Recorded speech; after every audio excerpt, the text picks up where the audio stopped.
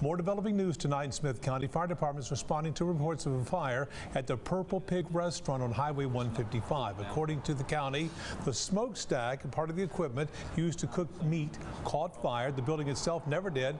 Officials say it's most likely due to cooking oil and fat building up. The fire was out by the time the fire department got there. Nobody was hurt. Fire crews will be staying at the restaurant for a while to make sure that everything is under control. Now,